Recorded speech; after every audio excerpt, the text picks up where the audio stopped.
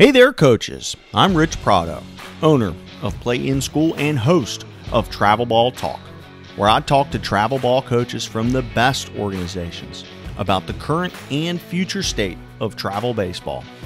Today's guest is Joe Barth Jr., founder of Tri-State Arsenal. For the majority of our listening audience, Coach B needs no further introduction beyond the fact that he is the hit doctor. I hope you enjoy this episode of Travel Ball Talk. All right, here we are back on another episode of Travel Ball Talk. I'm super excited today to have Joe Barth Jr. on the call. Now, I believe his friends and his players call him Coach B. So I'm going to stick with Coach B if that's okay with you, Coach. Yeah, that's fine. Okay. For those of you listening who've been around the world of travel ball for a long time, you all know, or at least you've heard, probably much of Coach B's background. But for the younger coaches, or maybe the West Coast or the guys from different parts of the country who maybe don't know Coach B as well, do you mind going through a little bit of your origin story? How did you get into baseball, and where did the coaching part of baseball start for you, Coach B?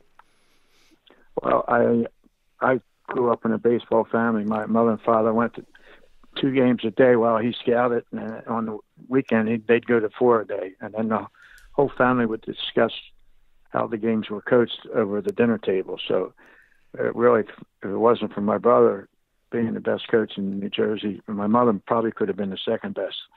But the whole family knew baseball, and so when I made a call and it didn't work out, I guess second guess from Mom, Dad, and everybody. So we covered a lot of games, talked about a lot of them. And then I played at Rider College. We were, at the time I was there, Rider was a national power, believe it or not. And my career ended short, abruptly during Vietnam. I got drafted and went. But at some point in my college career, I was asked to make a lot of changes, and I went from being a real good hitter to not such a hot hitter. And I feel like it's what I didn't know that killed me. So then I went on this obsessed thing trying to help my dad with Brooklyn Legion and Gloucester Catholic. And I did all their hitting stuff. And then I realized we had to get better at pitching, so I did the same thing with pitching. But one year I wrote 1,500 college coaches and every pro coach there was, and asked them if I could work their camps or come with them at the spring training, or pick up the trash to try to learn from them. And practically everybody said yes. So I spent a couple of years learning, studying tape. Nobody really had the answers at that point. So what I've come to realize is all the changes I made were wrong, and that I was better off when I first started. And my dad always said I peaked at 12, but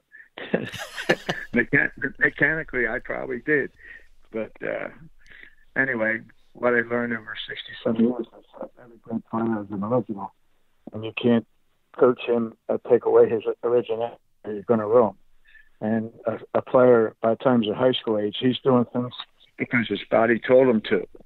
So if you're going to make mass changes, you're probably going to disrupt his whole kinetic chain, and that's what's going on today. Is everybody has a to-do book or go online. This is how you hit. One way to hit, one way to pitch, and it's just wrong. So we're talking about a little bit last year. I started out 40 years ago teaching hitting. What I did is I studied the Hall of Famers, tried to find their commonalities, and that's all I taught. Right now, Major League Baseball is putting it out. The problem is there's a lot of great information available to the major leaguers, but it's not necessarily available to American kids. When a Dominican guy goes home from a long season in the big leagues, first thing he does is take mama out for dinner and the kids, but the next morning is down at these pro baseball fields that are supplied by American major league teams, and he's training the little kids and telling them, hey, if you want to go to America and be a multi-millionaire like me, you got a long toss, you got to do this, you got to do that. And when's the last time you've seen a superstar come to your neighborhood and show the kids anything? Interesting. And our youth league coaches are basically teaching baseball circa 1950. The exception, I'm gonna brag a little. The exception, in my opinion, I know one guy that comes home every year and works with the local kids, and that's Mike Trout. And he goes back down to Florida to hit and get ready for the season and go fishing and this and that. But he goes back to Millville and works with all the kids in the off season and donates a lot to the Little League. I mean, he didn't forget where he came from. And he also, he was taught somewhat by us. I think his dad's one of the greatest coaches. His dad worked for me for a while, quite a few years, but he's one of the best hitting coaches I've ever seen. So they share their information. But what my new idea. Well, let's hang on before you get too far into this. Yeah. Let's pause there because you mentioned a bunch of different things, and I want to just pull a little more out of you there. First off, if memory serves me correctly, you're in the Philly area of New Jersey, correct? Yes, sir. Cherry Hill sort of area. Yes, Matt Laurel boys right in there. Okay, cool. And when you were growing up, you were saying your dad was scouting. Who was he scouting with? He scouted for the Phillies for quite a while. That's awesome. And your mother, she was she never missed a game. No kidding. She never missed a game. They were going to games till they were 92. They passed away about a week apart, and they were inseparable. And they went to a gazillion games. Which my mom, she never saw a baseball game until she met my dad, but she never missed one after. And she became a super fan. So it was really something. But anyway, my dad was involved with the Legion team till he was 92. He started in 1951 and coached it up to like 2007 or 8.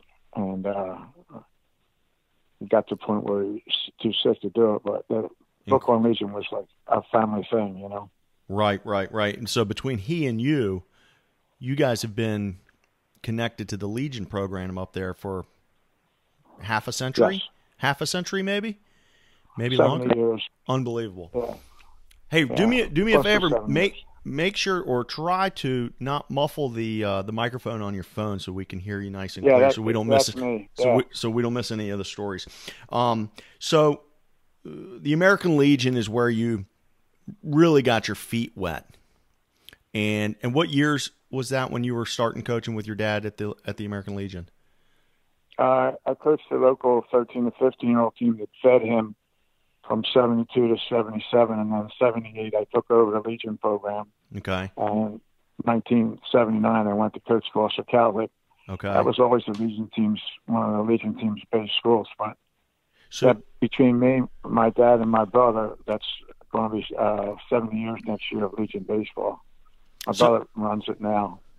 So down here where I live in Richmond, the first time I can remember any sort of baseball facility or any sort of opportunities for private instruction, I mean beyond, just getting with a guy in the backyard. That's always been a thing, or out at the ballpark. Right. But the first time I can remember the more official kind of, like a business, like a facility where you're going, Yep. You're giving the guy some money, he's giving you a lesson, that type of thing. The first time I remember it was in about 1996 here in Richmond. You started something you started the facility, and you're known as the hit doctor. What years? Right. What year did that start up in New Jersey? Mid 80s. I forget who it was.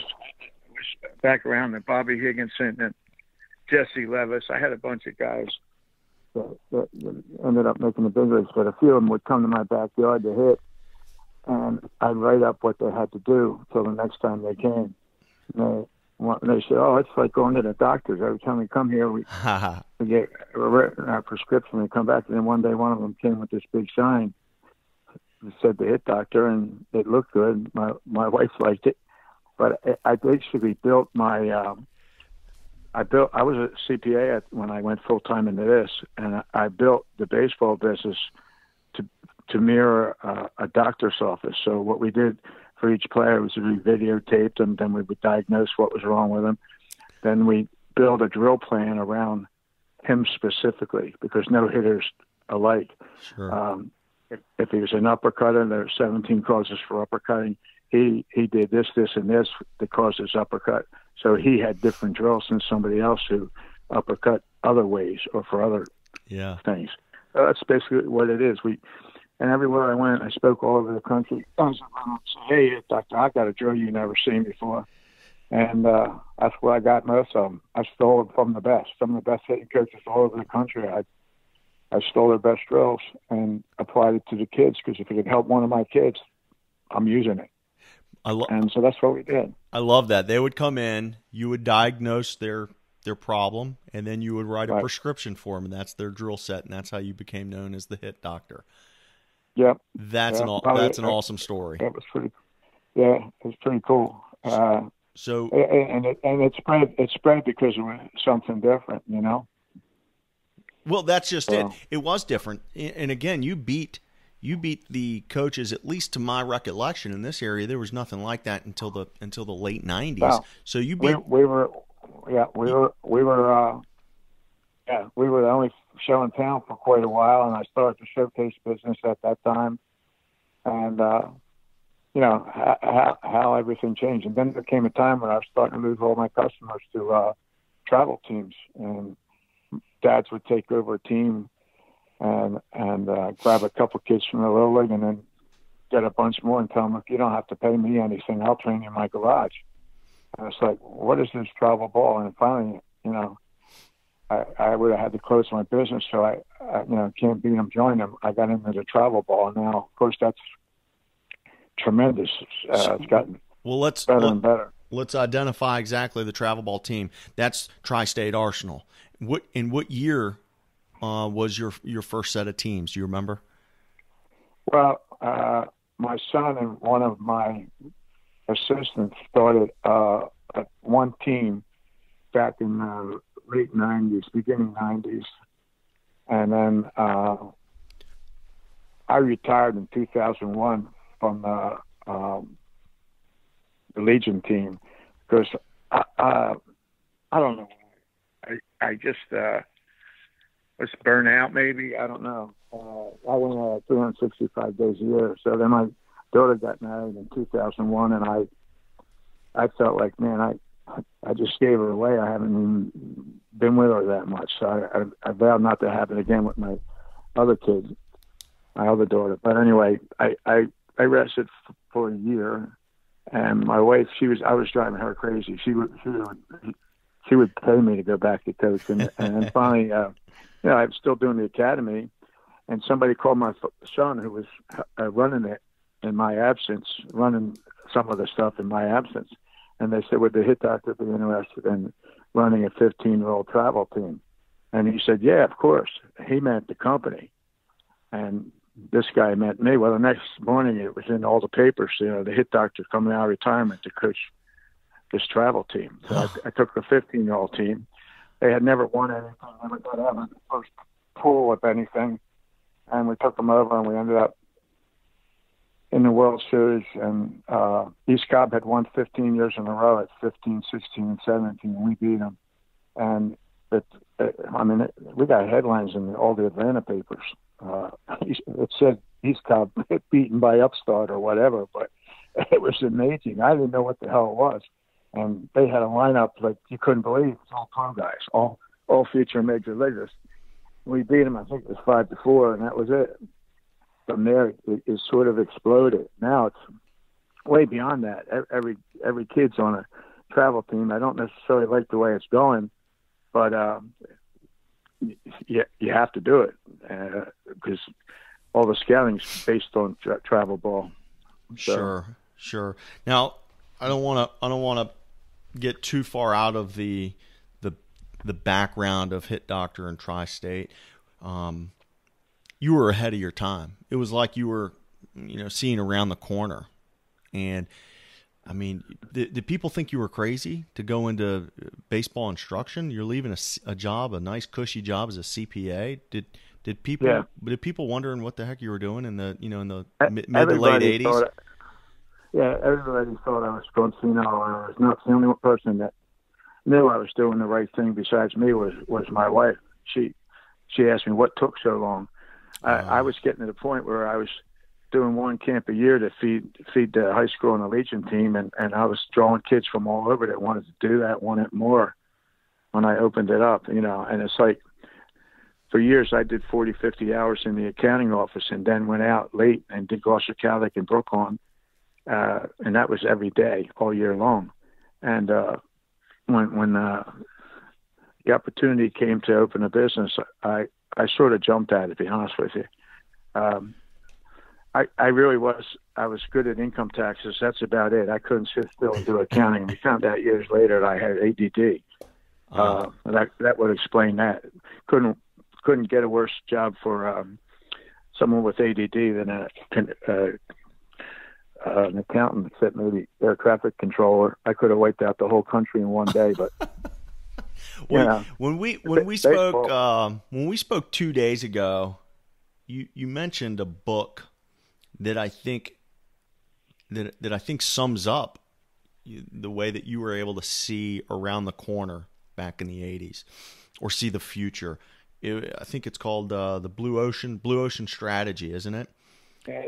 Well, yeah, that was a bestseller in New York, and basically said that anybody that got rich jumped in a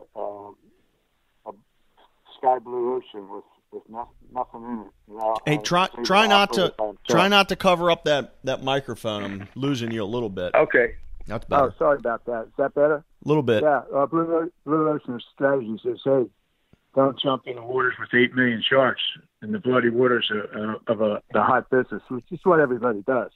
This guy's a little successful. I'm going to try it. The TVs do the same kind of things, But when I was in it, I was the only show in town. Now there's 600 travel organizations in New Jersey alone, and there's academies everywhere. Yeah. Because people jumped in it, they saw that I was doing good. Other people jumped in it, and now everybody has a academy, a team, or whatever. I think you're going to see a huge change in the next couple of 3 years. Right now, the parents are confused. They don't know where to go, where they're getting their information. Well, they're getting their information from guys that maybe couldn't play, and they got released by the Mets because they were too wild, or they hurt their arm real bad because their mechanics were bad, or they couldn't hit a fastball, or they couldn't hit a curve. Now they open up an academy, say former Mets Louis Catuli, I'll teach all your kids. I'm a former Met. Well, he's no more a former Met than the man in the moon. And the people are flocking to all these kids, and there's so much misinformation on the internet and from all these coaches who are basically teaching what they did, that the kids aren't getting the proper information. Meanwhile, the Dominican and Latin players, they're killing us at our own sport by teaching the little kids the major league way. So, I'm old. I could close in a minute. So my thought process now is I've been teaching launch angle, although I never say it. I've been teaching that for 40 years. But the point is,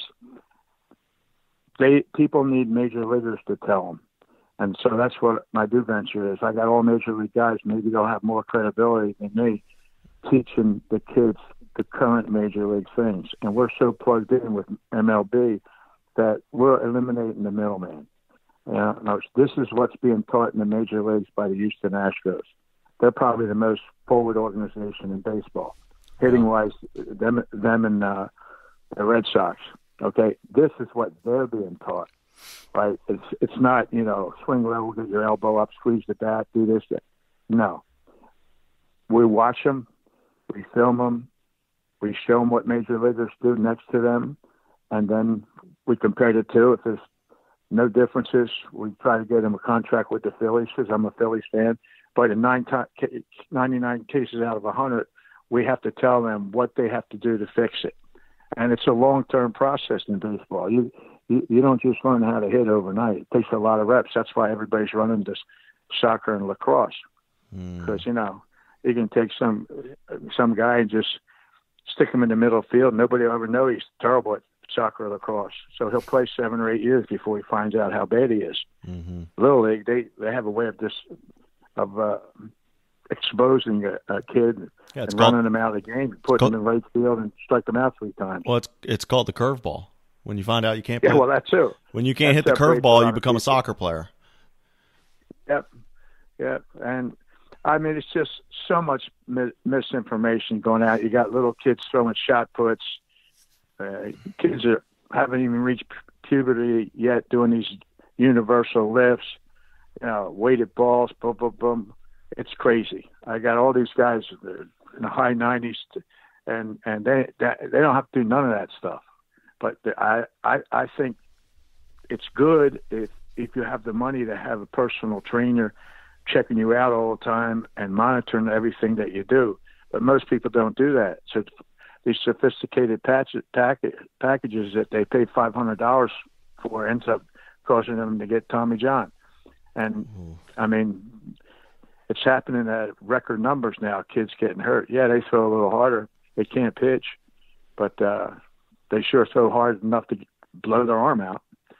So, I'm hoping I got quite a few major league guys, former major league players that get it, that understand it. We're going to try to take our stuff, across the country. And that's what I'm doing now, So we'll see. See how it works. Let's take a short break from this call to talk about my day job, video.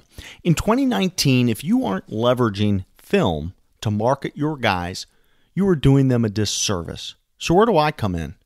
Well, filming one guy on your iPhone and texting it to coaches or posting it to Twitter is easy.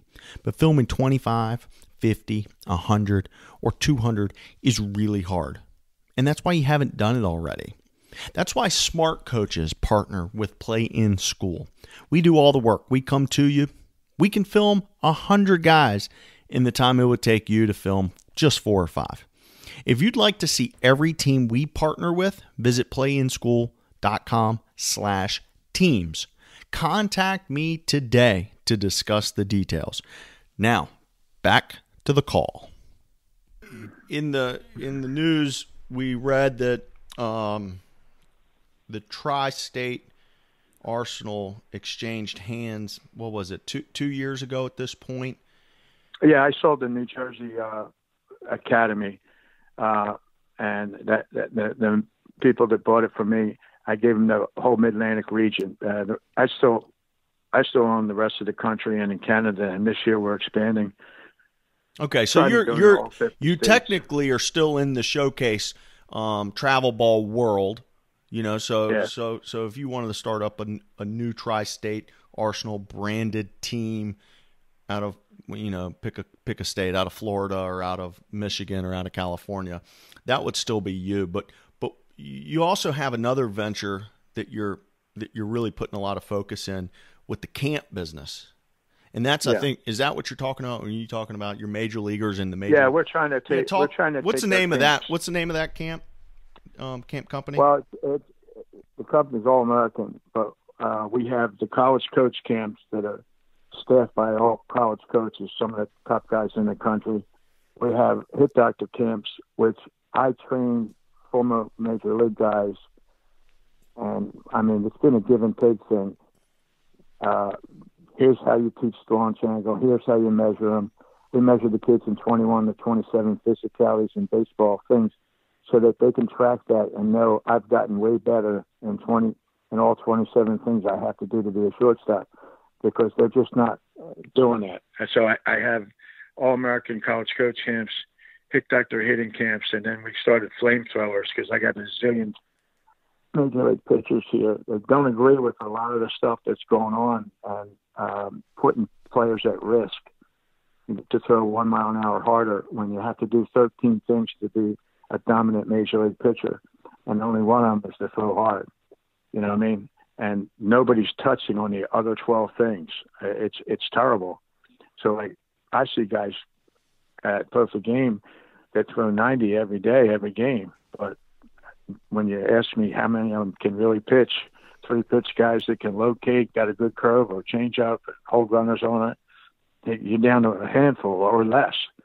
And so people aren't teaching the game. There's too much emphasis on velocity. But if Joe Barth says it, they don't necessarily listen. If a major league guy that they recognize says it, then it's a little different. And so what I'm trying to do is I'm trying to hire former major league guys who maybe didn't make the millions of dollars they make nowadays, but maybe retired a little bit before that. And you don't have to go very far back where they weren't making that kind of money.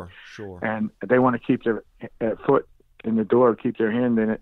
They go back all the time to their organization, and they see all the changes and say, wow, I wish I had known that. So that it was very easy once I started showing them what we were doing, because it jived with a lot of these teams.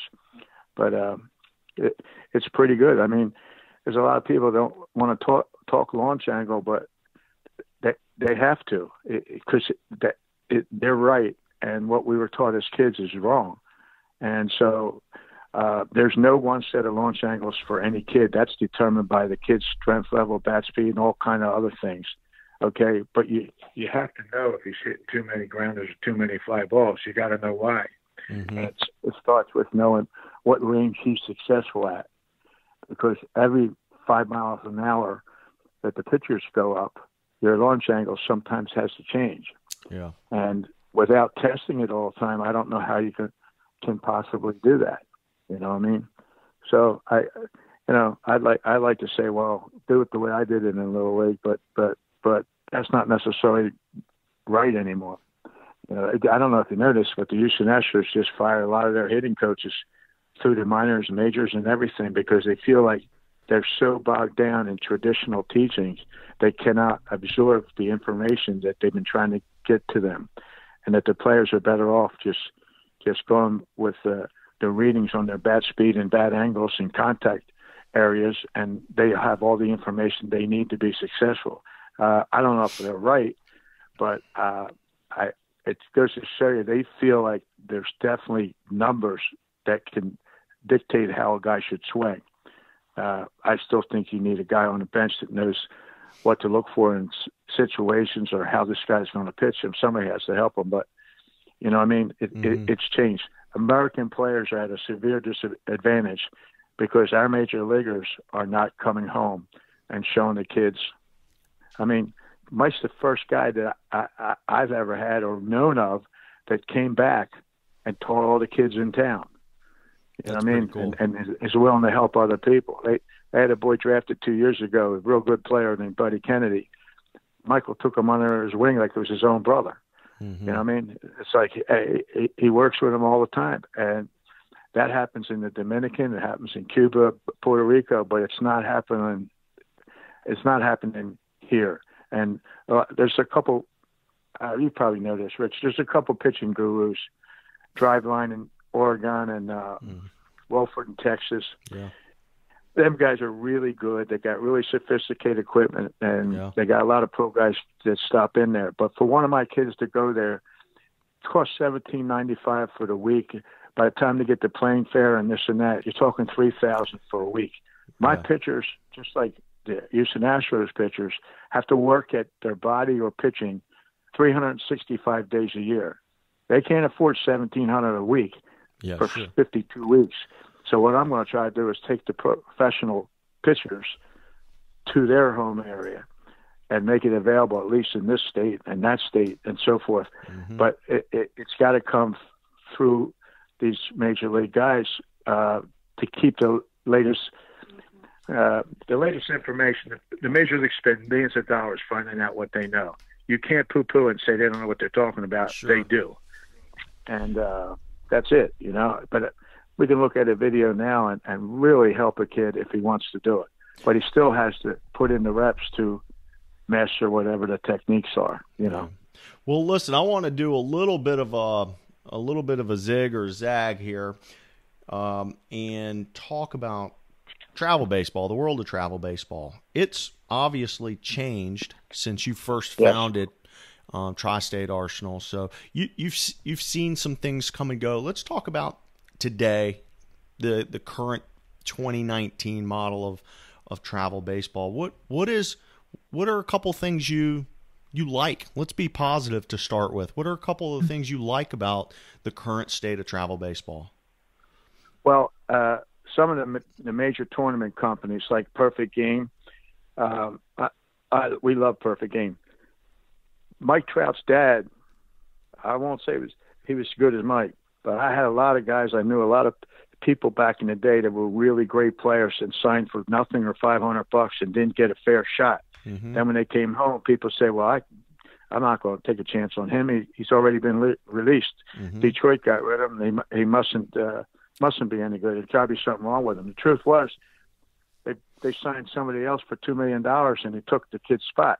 Mm. You know what I mean? I still think I had the best shortstop ever. He never even got a fair shot. Mm-hmm. So that doesn't happen now with Perfect Game, right? Like we were considered snowbirds till we went down there and beat everybody up. Yeah. You know, we've had our fair success. I shouldn't say we've had our fair success. The fact that we're from New Jersey is no longer relevant. But the scouts that are seeing them at Perfect Game are the big boys. So a lot of my kids have signed. I had 21 guys last year and 26 the year before.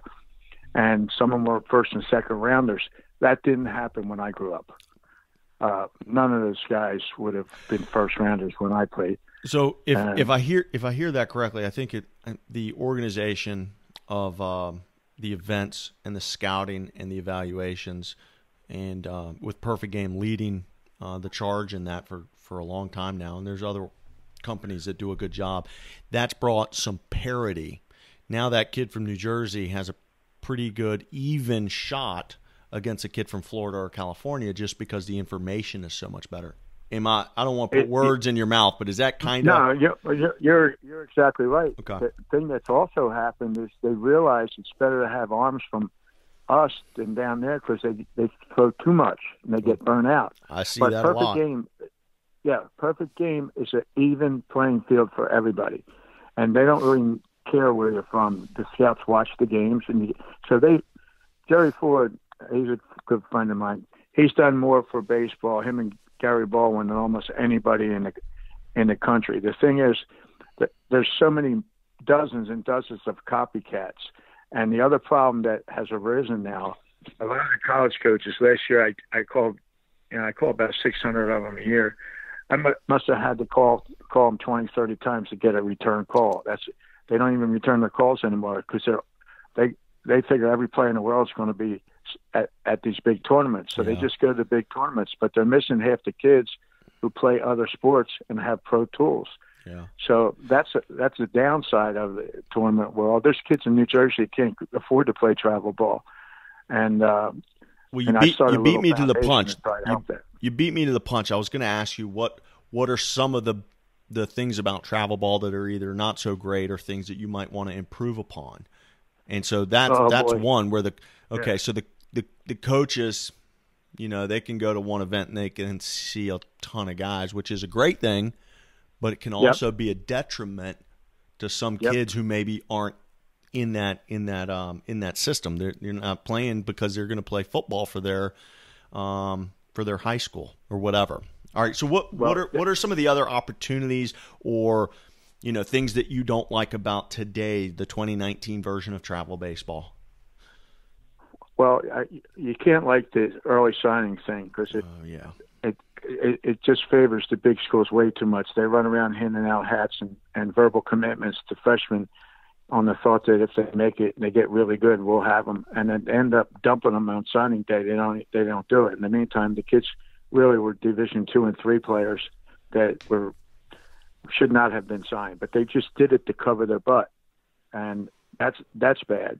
The fact that a lot of kids can't afford to go, that's bad. I started a foundation to try to raise money to help kids play travel ball, can't afford it.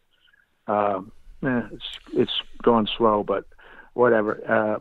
The other thing is they don't practice. Yeah. When you go to a tournament, they don't even take infield. They have cages if you want to practice on your own, but the kids grow up playing Nintendo all week, get a lesson from one hitting guru that was a former Met, according to him, but he never got above the rookie league. Mm-hmm. And all they need to know, and so they just go play games. It's like if you go to high school for 4 years and all you ever did at Eastern High School was take 5 exams in your 5 subjects every day for 4 years, what would you learn? Yeah. Nothing. Right, I understand And that completely. That's the same in baseball. Yeah. In other words, your exams are your tournaments, your games. Yep. Right? but you're supposed to be doing 5 to 6 times more of that in the off season and playing, because great players are made in the off season, the off hours. And in order to play a game, you should practice 5 times or work out that much time. And they're not doing it. So as a result, I see the hitters haven't suffered as much. The fielding is like terrible. I mean, the guys look like they all have we call it Michael Jackson disease. You know what that is? No, tell me. Wearing gloves for no apparent reason. Yeah, that's wonderful. Well, let me talk on a couple of those bullet points. Baseball, travel baseball has obviously become quite the white collar sport. That's no secret. You know, I look at the softball world, and in a lot of ways, I think they're 20 years ahead of the travel baseball world, because they didn't have the American Legion or Babe Ruth. That's why. Right. So there wasn't that other option. While we were in the 90s, we were playing Babe Ruth and then American Legion. The high-end softball girls, they were already doing travel softball. And so they've figured things out. Now, if a coach who's listening is looking for a tip, well, I'll tell you, I've worked with a softball team whose top roster ran a budget of about $125,000 on the year. Okay? That's a lot of money for, you're talking about 12 to 15 kids. That's not a lot of kids. I'm talking about not the organization's budget. I'm talking about one team. These girls fly everywhere they go. Meanwhile, you won't believe this, Mom and Dad pay out of pocket for the entire year just $300. Okay? How do they do that? Because they fundraise like mad. And that's something that just hasn't come over into the travel baseball world. Now, I'm sure you hear it. You put out a price. It doesn't matter what the price is. Mom and Dad are going to complain a little bit.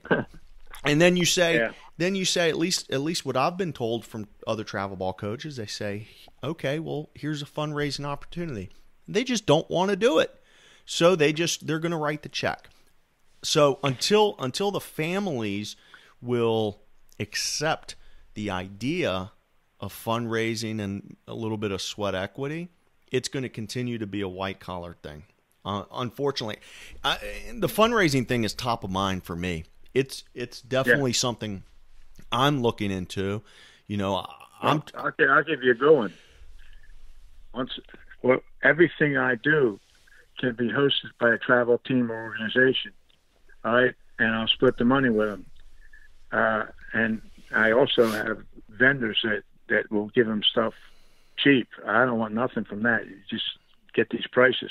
But they have to work with us or try to help inner city kids or try to help us with our fundraising for it. But like when I do an All-American College Coach Camp, if a guy says, hey, I can get 50 kids from my organization, we'll bring it. We'll split it with them. Same with Hit Doctor Hitting and Flamethrowers Pitching. We'll do a camp. We'll come and show all your coaches all the stuff. We'll do the kids. Bring all this stuff that the major leaguers have at their access. We got video and software and that kind of stuff that measures everything and launch angles and all that kind of jazz. But when they leave, the coaches will be well armed to teach the game, and half the money goes to the organization. And we'll do a couple of them a year. It might fund a couple of teams. All I ask is if you're an Arsenal affiliate or something, that we got a poor kid and we want to see that he gets to play for his local Arsenal, we got to do something. So I started a foundation to try to help. I never want people to pay $1 more than they can afford. Mm-hmm. You know what I mean? And we got to get the cost down. I think with some of the growth of PBR and Perfect Game, they're offering different levels now of tournaments where kids can go and see a lot of D2 and D3 coaches, because you never see them down south. Mm-hmm. Everybody thinks you're a D1 player, right? So there's got to be something for the other divisions. Where do you go for that? Well, you can go to Diamond Nation in Trenton, and there's 100 D2, D3 coaches, but they're looking for the guys that don't have a hat from North Carolina. Mm-hmm. They're already committed. And the truth of the matter is, a lot of kids that commit never go there. Yeah. But at least we got to have a place for the D2 coaches to see kids. Well, to circle back to the fundraising thing, there are a zillion ways to offset the cost. Oh, absolutely. Absolutely. And part of it happens to be, with a team making a reasonable schedule, right? You don't have to every single weekend spend 3 nights in a hotel to go play baseball. There's other ways of doing it. But here's one thing I think about. I've seen teams where kids played for free. And in 2019, listen, this idea of entitlement is real. And, there's a phrase that the transformation's in the transaction. And what that means is people value what they pay for. And if you give, my fear is at least one of the holes, one of the negatives, of doing all the fundraising and making things free for kids is that they won't value it. I've seen that already. Yeah. I don't associate with or want to be connected to recruiting teams. People that steal other people's players by saying, we'll fly you here, we'll fly your mom, we'll fly your dad, we'll cover everything. Mm-hmm. Yeah. They don't work at it. They just pick up players. So I'm very anti that. I'm only giving licenses to player development type of teams. With the, to go back to that softball team I was using as an example, the reason those kids and those families didn't feel a sense of entitlement is because one of the main things that they did for fundraising, and it's very common in the softball world, is they're running bingo. Okay, they're running bingo halls 50 weeks a year. And so mom and dad and kid are putting in sweat equity. And so there is this buy-in from I love that. I love that. Right? That's great. So they're not getting it for free. Their out-of-pocket expense is very low, but there's still a sweat equity. There's still buy-in in the form of putting in some work. Now, I don't want to. Yeah, they're working hard to get it. They value it more. Yeah. And there's also a sense of loyalty and a sense of team, community, which there's none of that with recruiting teams. Yeah. Well, I wanted to talk about something else you mentioned, was practice. Now, I'll tell you, you haven't, maybe you have, maybe you haven't listened. The very first episode of this podcast I put out was with Bob Reichman. He's the new owner of the Orlando Scorpions. And he actually made an announcement live on the show, and the information's since been published. The Scorpions have decided to take the month of June off from tournaments. The entire organization at the high school level will play no tournaments. And I just thought of, you know what? Everybody talks about development. And it took a lot of courage for Reichman and the staff from the Scorpions to basically put their money where their mouth is and say, well, we talk about development, we're actually going to do development and practice. And I agree with you. I think the practice thing, you were talking about the Michael Jackson gloves and you should practice way more than you play. I mean, look at a college team is going to, their regular season is 56 games, but they're going to practice probably between the fall and the spring, probably 150 times. So, how does it make sense that a 15 or 16-year-old kid is playing 10 times more than he's practicing? It's backwards. So I think you've nailed a couple things. Now let me ask you, and then we'll start to wrap up here in a few minutes. Back in the 80s, you took a chance, and you thought baseball was going to be something worth leaving a good job as a CPA, and you pursued baseball full time. It's 2019 now. What do you see in maybe 1 year, 5 years, 10 years from now? Are you able to predict the future for us again? I hope so. I think I think Perfect Game is going to take over the tournament world, but I think PBR and people like them are going to explode also for the D2, D3 players. And I think finally what's going to happen already happened in softball 20 years ago. You're going to have A-level, B-level, C-level teams in tournaments who will all practice to play to maintain their spots on these teams. I think there'll be less recruiting. I mean, there'll probably still be some recruiting teams. Some rich guy wants to recruit a few kids, but I think it'll come down to like it does in girls travel ball. In other words, they play at a competitive level. There's local tournaments they can go to. If you want to go to California and play in the big stuff, you raise the money to do it. I think we're headed towards that. The problem is we're not educating the coaches. MLB has to take responsibility for their own actions. And if they're saying there's not enough black players, not enough American players, which I hear every day, right? Whose fault is that? Right? Mm-hmm. They're the ones that have made it. They've disconnected. When I started all this stuff, none of the pro guys even wanted to be bothered. Why are you having showcases for kids to get college scholarships?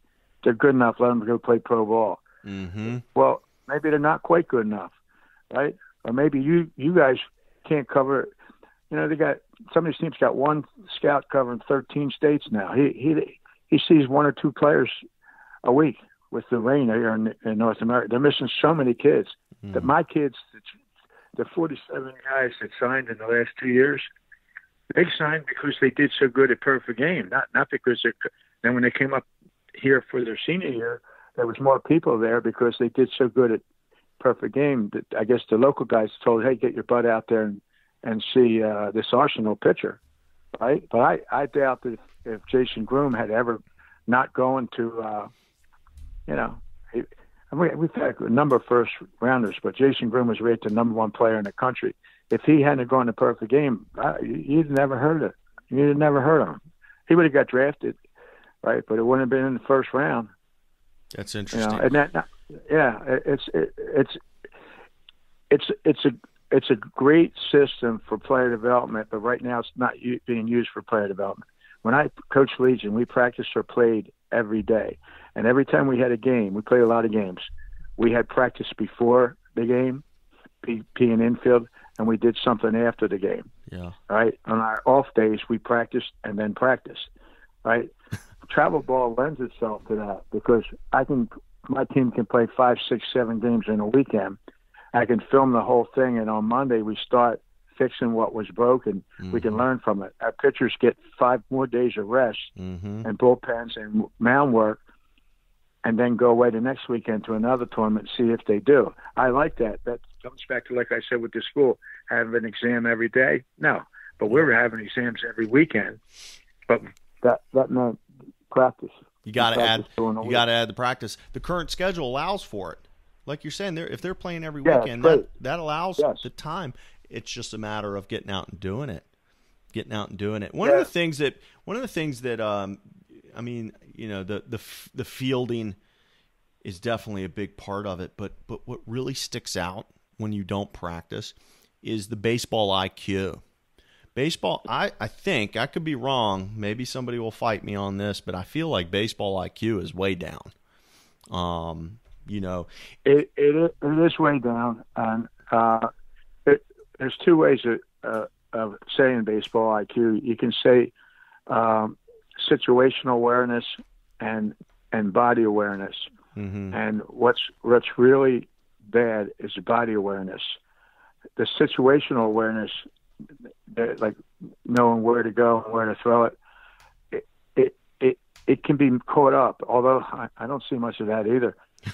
But if you're playing all the time, you can collect them during the games to some degree. Yeah. You know. Yeah. But there's no body awareness, and situational awareness isn't that great.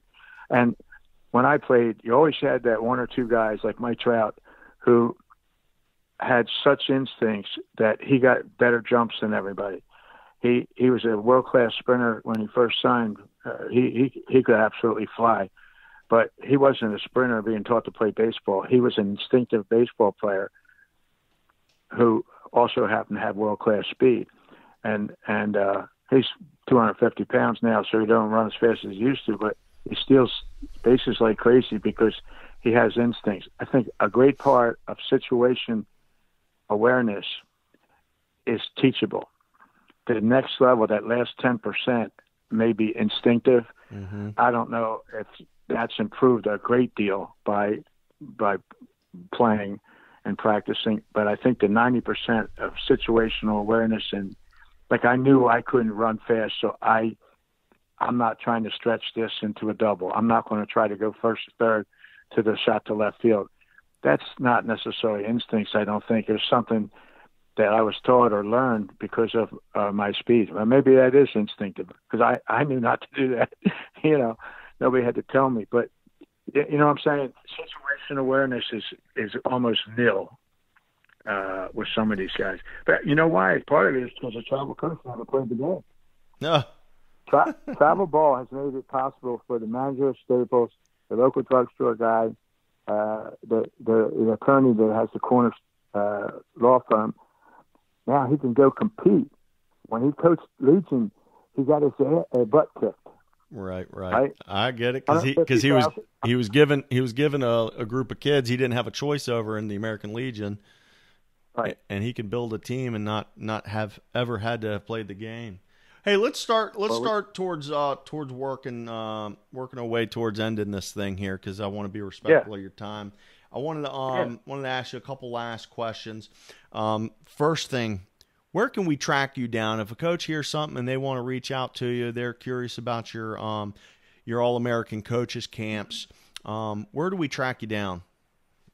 aabaseballcamps.com or hitdrusa.com. Are you a Twitter guy? Do you hop on Twitter at all? Sometimes. Okay. You remember what your handle is? I don't even know what my handle is. No. No. Well, I'll tell you what. I'll track it down and I'm gonna put it in the show notes. I'll find it out. Yeah, I'll track it down. I'll put it in there. So if anybody wants to hit you up on Twitter, I know Twitter seems to be the spot where coaches congregate on the internet these days. Yeah, I'm just getting into that. I'm like a technosaur. So that's all right. That's all right. I want to ask you, trying to figure stuff out. I want to ask you one last question. If there's a young coach or a new coach getting into this world, what's one piece of advice you'd like to pass on to that young guy, that young coach? Well, go online, look at some of the stuffs online, and see if it fits your personality. I mean, you got Matt Antonelli, Touch 'em All Baseball, tremendous stuff. Chris O'Leary out of St. Louis, great, simple information on the internet that's correct. The problem with the internet is there's so much misinformation. You know what I mean? But there's two sources right there. Antonelli covers every skill, and so does Chris, and they do a super job. But if you get a base of knowledge from those two guys, then you can look at other websites more knowledgeable. And nothing is for everybody, right? So the more ways you have of saying it, more drills you have to fix it, the better. But the people have to get an MLB approach. He's an uppercutter, or he's a good hitter, but he makes a lot of outs in the air. Is there a way we can change that? He strikes out too much. Is there anything we can do? You got to find out first what your base is, and then what's important and what's not. And that takes a while, right? Yeah. So great job, Coach B. I really appreciate it. I appreciate your time today. It was an honor to talk to you. It was really fun kind of getting to know you a couple days ago when we spoke, and getting to hear some more of your stories today.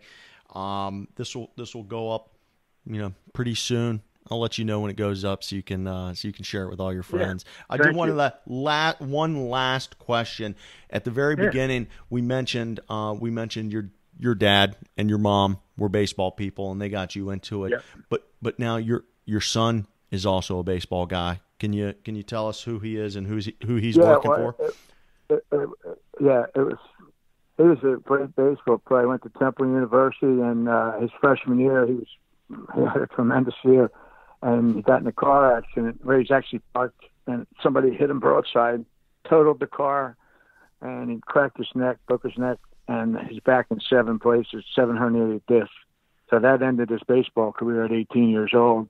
He came in with me, and I was, at the time, I was giving away everything and really didn't have anything. I was spending $1 more than I made, no matter how much I made.